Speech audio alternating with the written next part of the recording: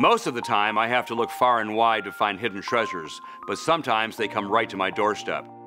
Well, at least the pieces of the puzzle do. Hey, Matt. Hey, what are you doing? Where can I rent a truck? What?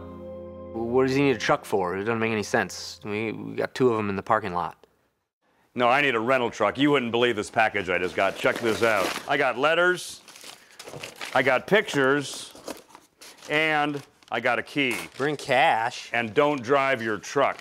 Cash in a rental truck? Sounds way too sketchy to me. Buyer beware. I've seen that look on Matt's face before. He doesn't trust the letter, he doesn't believe in the letter, but he knows one thing: I always find the best stuff. So what's the lead? Well, the lead's on a 1910 Excelsior belt drive V-twin. This thing is rare. How rare is this bike? I've only heard of 1 or 2 in the world.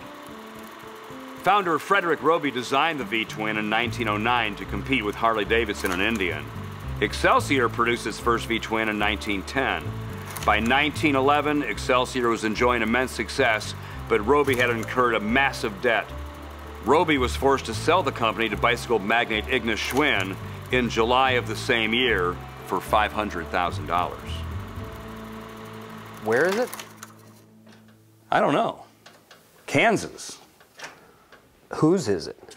That's the million-dollar question. I can certainly understand why these folks would want to remain anonymous having so many rare bikes. You know, the less exposure, the less risk. If it's a 1910 twin, it could be the missing link. What's in the Barn? All new season Tuesday at 10 on Velocity.